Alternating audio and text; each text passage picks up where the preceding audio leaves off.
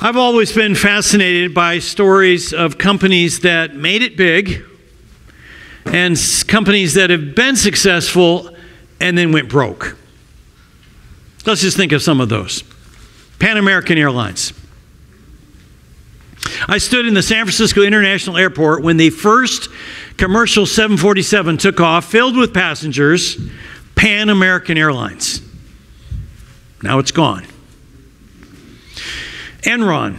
It was a huge company. They went broke mostly over fraud and dishonesty. Kodak. They used to rule the film industry. 1973, they hired a 22-year-old right out of college named Steven Sasson. By 1975, he had invented the digital camera. He presented it to the executives and said, look, we don't need film anymore. We can just store it on the camera, your pictures. Or put it in a flash drive. The executives wrongly thought we're in the film industry, and so they set it off to the side. They wanted to protect their market share. They didn't realize what they really were in were the memory business. So other companies passed them by. And by the time Kodak came out with their first digital camera, they were way far behind. And in 2012, they declared bankruptcy. Circuit City. Radio Shack. Gymboree. Blockbuster. Did you ever go to Blockbuster to get a movie? Toys R Us. Sears. Now their CEO is still trying to pump money into it. They're trying to make it go, but it doesn't look good. Nokia. Remember the Finnish Nokia cell phones? In 2007, they owned a 50% market share.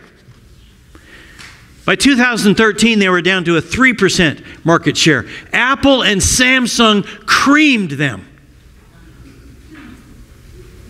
All these companies, outcomes they counted on, buckled underneath them. They miscalculated the future and lost. 4 years ago, I sprained my ankle water skiing. Now, I know some of you may not believe me. Do you remember August 18th, Saturday night? I climbed up on a ladder to the 5th step and I fell. And when I fell, it was on our back deck. I immediately knew it was bad. I could tell I'd broken my wrist. And so Jory and I spent 6 hours at St. Vincent's. When we drove home that night at 11 p.m., I had just been gone for 5 weeks. This was my first Sunday back. And I said, oh, do I really have to tell the church that I broke my wrist doing something so lame as climbing up on a ladder? You know, I was coming in with a sling, and Jory says, well, you could tell them you broke it water skiing and see if anybody believes you. And sure enough, very few of you believed me. So the next week I brought a video, and I showed you a video of me starting April 1st until November 1st. I try to go once a week to the West Lynn slalom course. And if I can fit it in, I go twice a week. And by the way, any of you guys, if you're interested in going with me, I usually go on Fridays, sometimes Mondays, once in a while Saturdays. But, you know, I'm always looking. We've got some excellent water skiers in this church, so it's kind of fun. But anyway, so So I go there. So the object is to get through the course and get a perfect score. Get around every buoy. That's 14 points. Then you have the boat speed up 1 mile an hour at a time, and you keep going and see how fast you can go with a perfect score. So then I dubbed in a professional water skier and showed him falling. And I said, see, that's it. That's when it happened to me. And come on, there we go. And that's when I broke my wrist, okay? So let's be done with any talk about me falling off a ladder. I would never do anything that stupid, right? All right, so you may not believe me, but I actually did sprain my ankle water skiing 4 years ago. So the boots are tight. They have to be. So if you're going fast enough and you catch it at just right, you will sprain an ankle. So I went to Bart Rask, orthopedic surgeon, and he put me on crutches. And then he put me in a boot, and he said, throw away the crutches. So I remember that day I walked out of his office, my first steps in the boot without the crutches. It was so scary. It can be scary when our crutches are removed. Now and then, God moves in and takes away every crutch but himself. Maybe you've never committed your life to Christ, and it's caused you to wonder why a good God would take away a crutch from you. The Old Testament hero David had the experience of having every crutch removed. This is the third in a series of messages called After God's Heart. David is called a man after God's heart. We're asking, why was he called that? Because he certainly had a checkered history. And then we're asking the question, how can we have a heart for God? Saul was the king of Israel, and he disobeyed God. He compromised, and so Samuel, the prophet, went to him and said, God is going to remove you as king and anoint a new person to replace you. Then Samuel went to David and anointed him to be the next king of Israel. David was 15 years old at the time. Then the Spirit of God came upon David from that time on, and he came out to a battle between the Philistines and the Israelites, and the Philistines had a huge giant named Goliath, and he came out every morning and night and challenged the Israelites, send somebody out to fight me. Why have the whole army fight? Just the two of us. And David heard this, and he says, why doesn't somebody stop him? I'll fight him. God will protect me. And so he went out, and he killed Goliath. Well, he became famous overnight. People of Israel loved him. And so Saul invited him to the palace to work there. And he made him a leader in the army, and David was very successful. Remember, the Spirit of God was upon him. And so the people loved David. And he ate at the king's table. Jonathan, Saul's son, was the apparent heir to the throne. He came to love him. So David had it made. Then one by one, God removed every crutch. First, he loses his position. Turn with me to 1 Samuel 18 if you have your Bible. If you want to use ours, it's on page 286. When the men were returning home after David had killed the Philistine, that's Goliath, the women came out from all the towns of Israel to meet King Saul with singing and dancing, with joyful songs, with timbrels and lyres. As they danced, they sang, Saul has slain his thousands, and David his tens of thousands. Saul is already a troubled soul, prone to angry eruptions, mad enough to eat bees. David's popularity splashed gasoline on Saul's temper. Saul was very angry. This refrain displeased him greatly. They have credited David with tens of thousands, but me with only thousands? What more can he get but the kingdom? And from that time on, Saul kept a close eye on David. He was jealous and suspicious. The next day, an evil spirit from God came forcefully on Saul. He was prophesying in his house while David was playing the lyre, as he usually did. Saul had a spear in his hand, and he hurled it, saying to himself, I'll pin David to the wall. But David eluded him twice. So apparently twice Saul tried to kill David with the spear. So David fled from the palace. So he loses his position at the palace and as a leader in the army. Second, David loses his wife. Now Saul's daughter Michal was in love with David, and when they told Saul about it, he was pleased. I will give her to him, he thought, so that she may be a snare to him, and so that the hand of the Philistines may be against him. Saul replied, "Say to David, the king wants no other price for the bride than 100 Philistine foreskins to take revenge on his enemies." Saul's plan was to have David fall by the hands of the Philistines. So he said, "If you want my daughter, I want you to kill 100 Philistines." And we need evidence of that. And his hope was that David would be killed. David took his men with him and went out and killed 200 Philistines and brought back their foreskins. They counted out the full number to the king so that David might become the king's son-in-law. Then Saul gave him his daughter Michal in marriage. David is successful.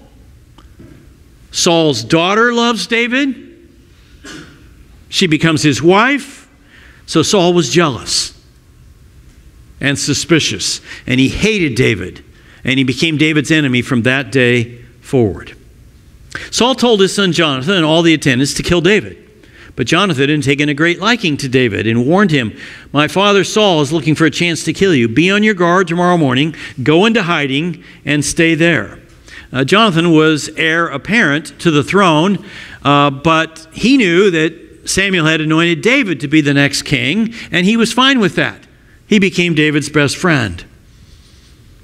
Jonathan spoke well of David to his father and said to him, "Let not the king do wrong to his servant David. He has not wronged you. What has he done? And what he has done has benefited you greatly.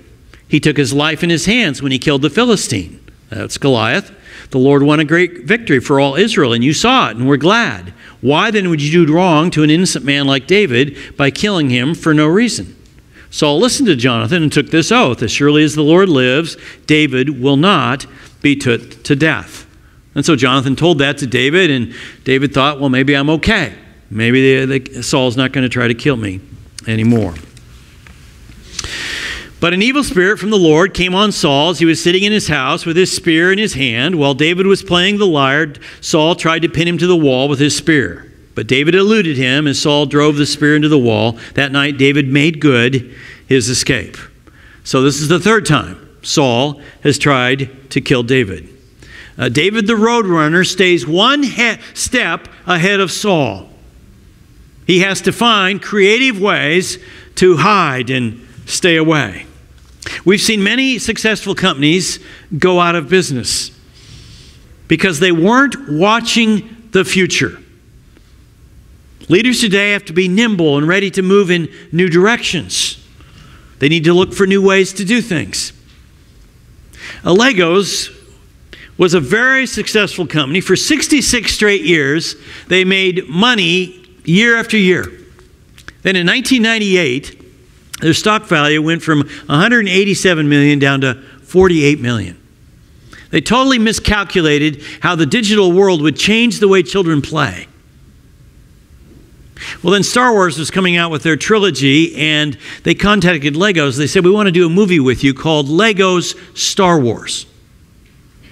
CEO of Legos didn't like movies, so he said, "No way. Over my dead body." Well, his grandson heard about it, and he signed the contract.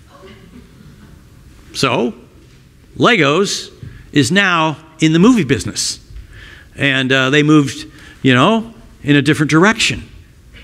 Lots of companies have done that. They've broken the rules and tried new things. How about Uber? A transportation company that owns no cars. How about Airbnb? A travel company that owns no hotels. Then Michal took an idol and laid it on the bed, covering it with a garment. I don't think I read the next verse. Let's try this. Verse 11 and 12.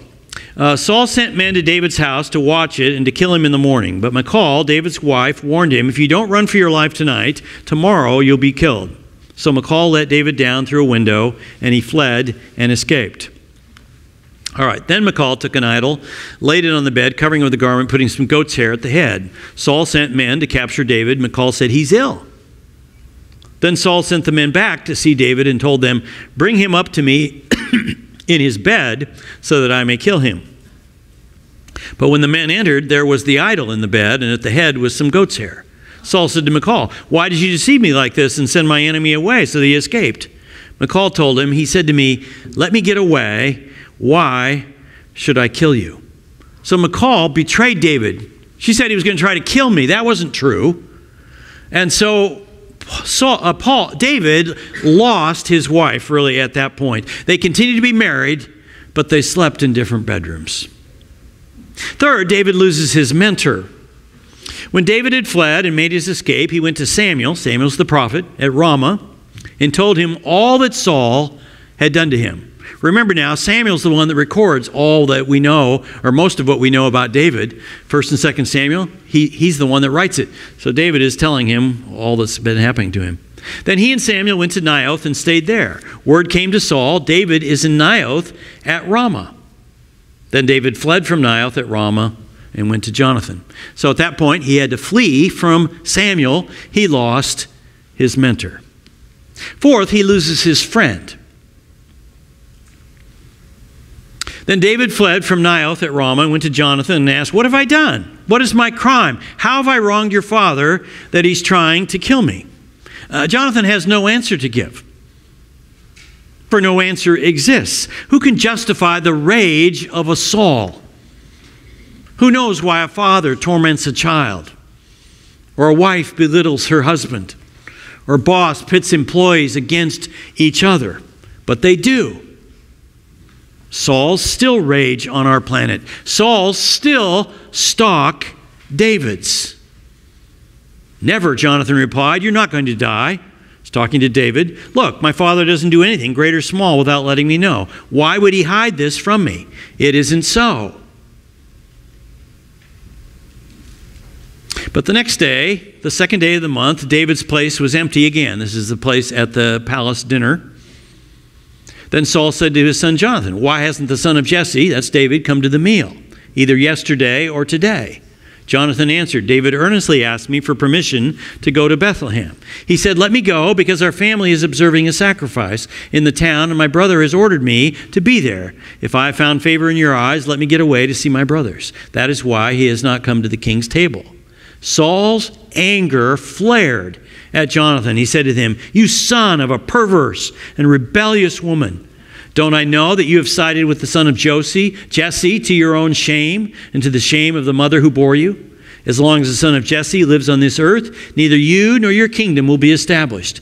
Now send someone to bring him to me, for he must die." "Why should he be put to death? What has he done?" Jonathan asked. But Saul hurled his spear at him, at Jonathan, to kill him. Then Jonathan knew that his father intended to kill David. Jonathan got up from the table in fierce anger. On the 2nd day of the feast, he did not eat because he was grieved at his father's shameful treatment of David. This is the 6th attempt on David's life. So Jonathan goes out. He finds David hiding out in the country, and he tells him, "My father is intent on killing you. You have to go." And so David flees. He loses his friend. God removed every one of David's crutches. David lost his position in the palace, in the army. He lost his wife. He lost his mentor. And he lost his friend. Why does God step in from time to time and remove our crutches? You're married. You think you're going to be married for a lifetime? And now your marriage is over. You're healthy. You're looking forward to a great rest of your life. Then something happens and you lose your health. Whether you're a teenager, single, married, or an empty nester, you will have crutches removed from your life. What can we learn from David about the removal of crutches in our lives? 2 things. One, every crutch removed is one of life's most painful experiences. It was painful for David to lose his position, the head of the army, to lose his wife, to lose his mentor, and to lose his friend. 2 psychologists did a fascinating study at the University of Michigan a few years ago. They took subjects and they put electrode caps on them so they could study their brain, and they did it using a simulated betting game. They wanted to see the reaction when they won a bet and when they lost a bet. What they found was very interesting. They found when they won a bet, there was a rise in positivity in the frontal cortex, but when they had a loss, there was a larger dip in negativity. And they came to the simple conclusion, our losses loom larger than our wins. And I can prove it to you. If you have a review with your boss tells you 10 things that he or she loves about you, great job on this. Then he says, now there's one area I want you to improve. What do you tell your mate when you go home? Or your roommate? You talk about that one thing. Our losses loom larger than our wins. So if painful experiences are so difficult for us to handle, why does God allow them? Why does He remove our crutches? God allows suffering because it leads to growth. God used these 10 years where David was on the run from Saul to make him a better man. This leads to the main thing I want you to take away from this message. If you only get one thing, get this. Every crutch removed can be good if it leads us to lean on God. One of the reasons God removes crutches from our lives is to nudge us to lean on Him. We were created to depend on God. And when we depend too much on our mate, our friend, or our children, or our parents, or our wealth, or our health, we're moving in the wrong direction from where we need to be with God. Parents, help your son or daughter see that when they have a crutch removed from their lives, God wants to use it to help them lean on Him. When we depend on God, we bring glory to Him. Ronnie Smith was a chemistry teacher in Texas, and he decided to move his family to Benghazi, Libya, in the middle of the Libyan Revolution.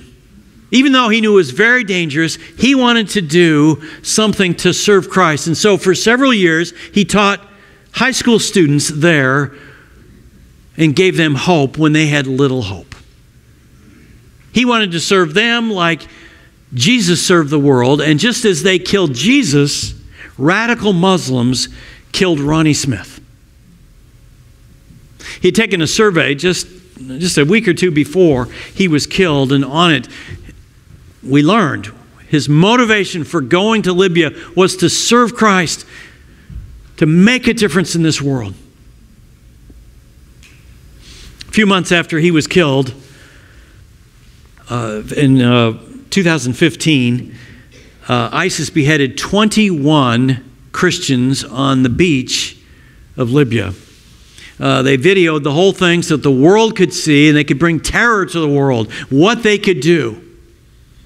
And on the video, we see these Christians mouthing prayers to Jesus and their faith in God. They did it to bring terror to the world. But the reaction of these 21 who were killed, their families had a much different impact. In an interview with Vice News, the mother of 24-year-old Abanoob Aid said, "May God forgive ISIS. But because of them, I gave the best gift to God, my son." The mother of 25-year-old Malak Ibrahim said, "I'm proud of my son. He did not change his faith, even up till the last minute. I thank God He's taking care of him." The mother of 29-year-old Samuel Abraham said, "We thank ISIS. More people now believe in Christ because of them. ISIS showed what Christian faith really is." The wife of 26-year-old Milad Makin said, "ISIS thought they would break our hearts. They did not. Milad is a hero now and an inspiration for the whole world." They not only gave up their crutches, they gave up their very lives. They depended on God to the end. David learned to lean on God during these years when he was running from Saul. How do we know that? We know that from the Psalms. There are 150 Psalms in the middle of your Bible. 75 of them are penned by David. In Psalm 13 he writes, "How long, Lord, will you forget me forever?" Many of his Psalms he wrote were written during this 10-year period. "How long will you hide your face from me? How long must I wrestle with my thoughts and day after day have sorrow in my heart? How long will my enemy triumph over me? Look on me and answer, Lord my God. Give light to my eyes, or I will sleep in death.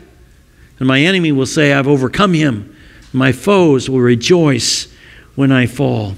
Even though David knew he was never more than a step away from death, he wrote praises to God. "But I trust in your unfailing love. My heart rejoices in your salvation. I will sing the Lord's praise, for he has been good to me." Even though every crutch had been taken away and he was running for his life, David sang the Lord's praise. This is one of the reasons why David is called a man after God's heart. In the face of despair, he didn't turn away from God. He didn't turn his back to God in bitterness. He leaned in more on God. And this is how you can become a person after God's heart. Don't turn away from God when a crutch is removed in anger. Lean in harder. The American Colony Hotel stands outside Jerusalem, outside the walls of Old Jerusalem. And in it, it's a nice hotel and there's a nice restaurant. And on the wall is hanging handwritten lyrics in a picture frame. The writer had no idea that someday the lyrics that he wrote would stand and be an inspiration and become one of the greatest loved hymns the world has ever known. Horatio Spafford was a successful lawyer and an elder in a Presbyterian church in Chicago. In 1871, he and his wife lost almost everything in the Chicago fire. In 1873, after they'd kind of regrouped, he put his wife and 4 daughters on a ship for Europe. He stayed back to take care of business. And on December 2nd, he got a telegram from his wife. "Saved alone. What do I do?" And Spafford learned that the ship had collided with a British vessel and had sunk, and their 4 daughters had drowned. So he went to Europe to bring his Anna home. Subsequently, they went to Jerusalem and they started this ministry to meet the needs of people. And it became a hostel and then a hotel. And it meets the needs of people and it serves people. And on the wall are these words: "When peace like a river attendeth my way, when sorrows like sea billows roll." He wrote this when he's on the top of the ship. "Whatever my lot, thou hast taught me to say, it is well with my soul." In the midst of tragedy, he too leaned on God. Have you had crutches removed from your life recently? Has it caused you to become bitter toward God? Angry? Or has it caused you to lean in harder on God? Remember, every crutch removed can be good if it causes us to lean on God. Lord God, we thank you for the story of David having everything he depended on removed from his life except you. And how on the run, in desperate situations for years, he learned to trust in you. Maybe you'd like to say something like that to God today. Maybe you've had a crutch removed recently, or maybe in your past. and you'd like to say, God, I want to lean in on you more in the midst of this. I don't understand it. I don't know how I'm going to get through it, but I'm going to trust in you. Would you tell him that in a prayer right now? If you've never given your life to Christ, you can say, Christ, I want you in my life. Would you come in? I believe you died on the cross for me. I believe you rose again. Would you come in, and I want to lean on you. So you pray right now.